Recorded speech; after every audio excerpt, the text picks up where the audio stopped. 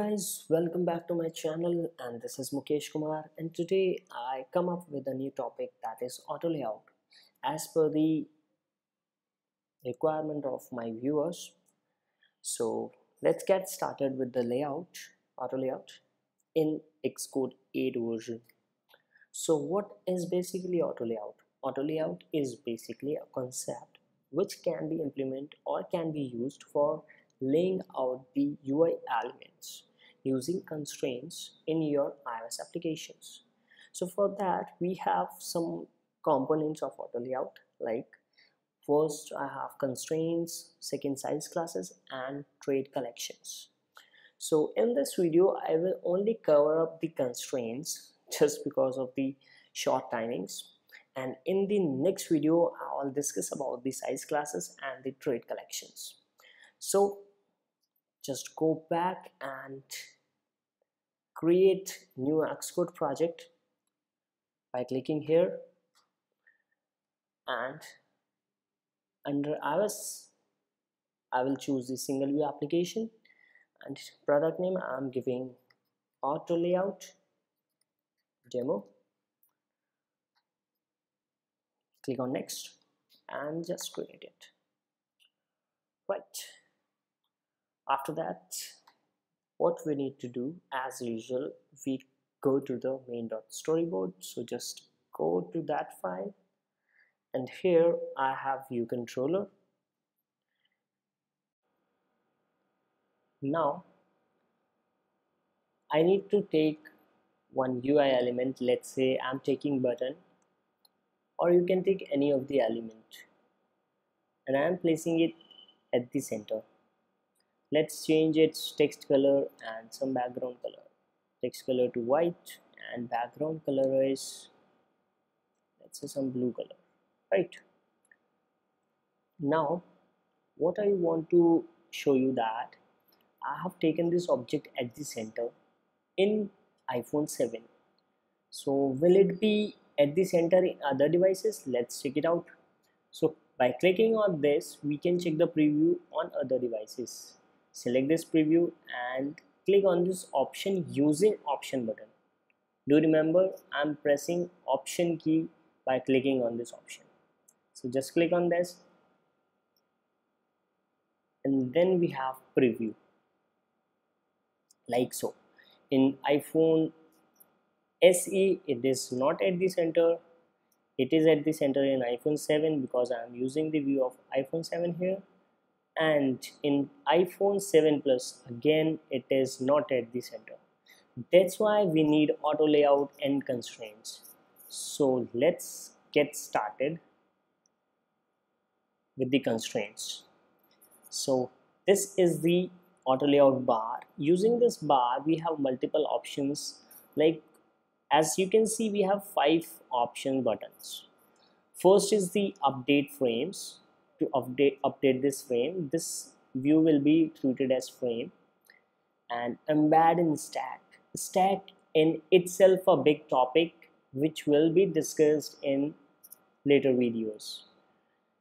Next we have align button. So by clicking on this button we have options like horizontally in container and vertically in container. This is our container, and horizontal means that is the X position, which is 0, and the Y position vertically, that is also 0. And next we have add new constraints button.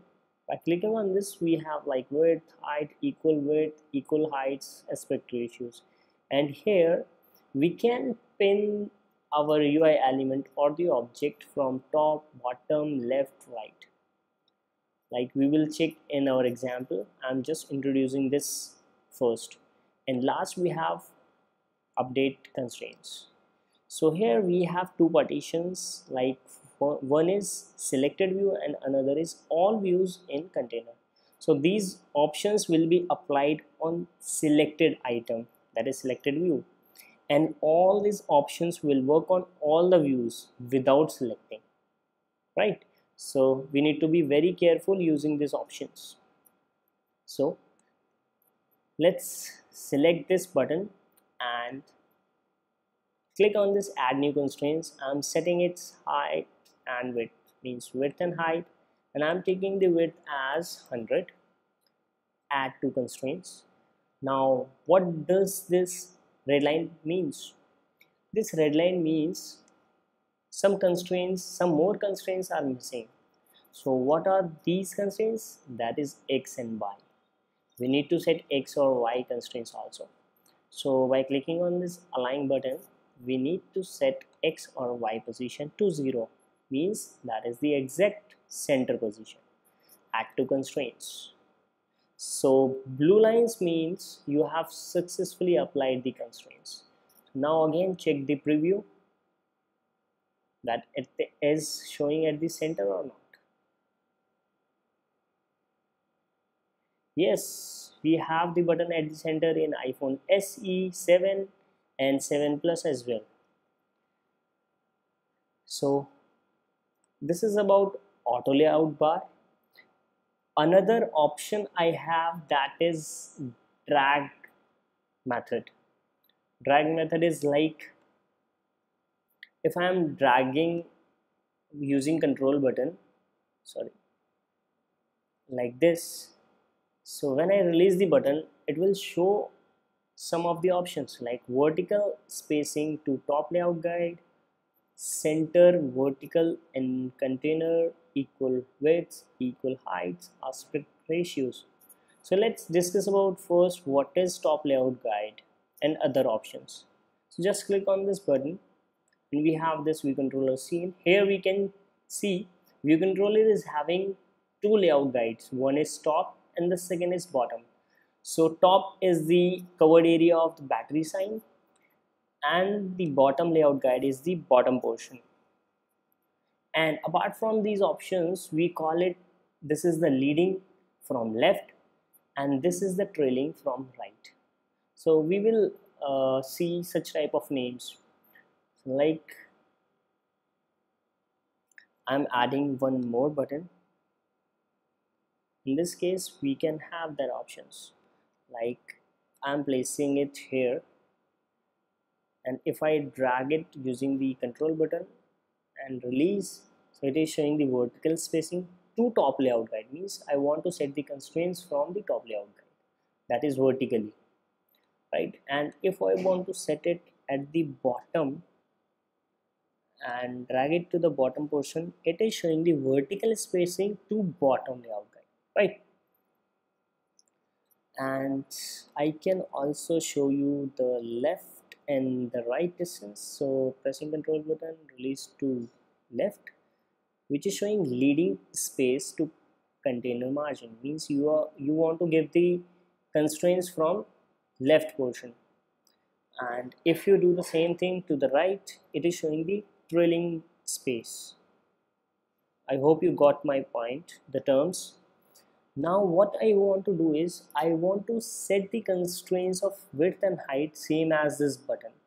So using the control button, just drag it to that UI element. So when you do this, we can have the option equal width and height. So by pressing shift key, we can choose multiple options like so. And in my case, I'm choosing two options and two more options, that is x and y. So y will be my vertical spacing, means the distance between these two, and the center horizontally means the x position will be 0, that is center. And at the last, by releasing shift key, I can add constraints. So it is showing now the orange, neither the red nor the blue color. It is showing orange color. Orange color means we have set the constraints, but we need to update the frames. So as I have told you, first button is update frame. So when I clicked on this button, it will get updated like so. And apart from this, in such cases, if you want to change constraints values, in this case what you will do, so you can change the value or you can remove the value from this scene. As you can see, first button we have, in this I can see the width and height values, and the other constraints, that is for x and y position, we can have under the constraints. So like I want to change the height from 30 to 40. So when I click on this, its values will be shown on the right hand side. So this constant value is 30 and I'm changing it to 40, and when I press the enter, it will get updated. And I can also remove by pressing delete button, right? So from here you can change your constraints, and let's check it out on the simulator. So run the simulator from here. So this is our simulator, and we have two buttons aligned at the center and one is at the down from this. So why we have run this in the simulator? To see the orientation in the landscape. This is the portrait orientation and I want to see it on the landscape. So I want to rotate this screen. So using the command button and left or right arrow key, we can rotate the screens like so. So it is again showing at the center, right? So coming back and stop the simulator, and I'm deleting this button because I want to show you some more thing.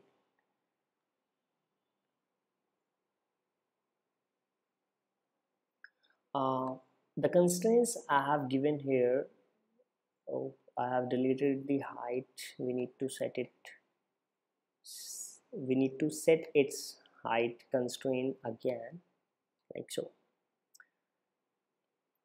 And the width I have given, this is the constant value, means this is the constant width.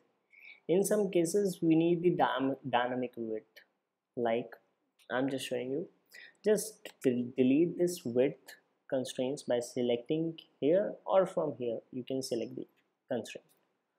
Like this is again compressed to default size, and now what I need to do is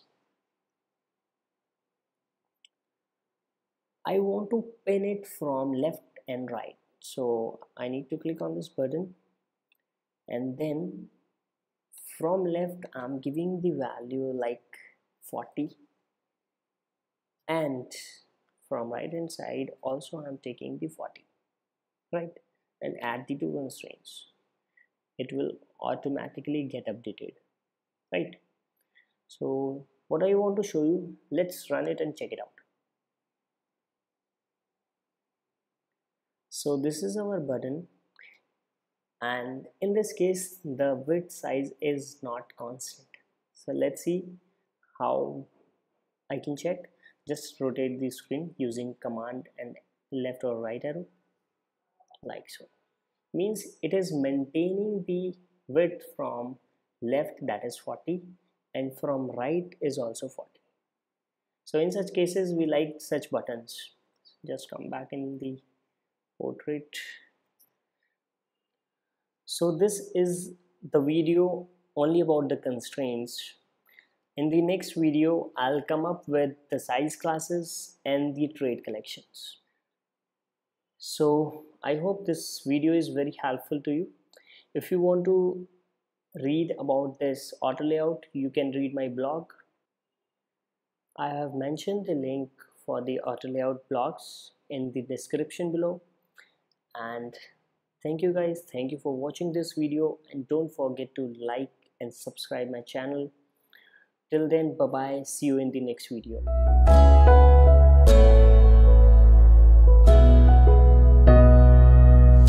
Wherever I go, wherever I see, I'll remember you. If you remember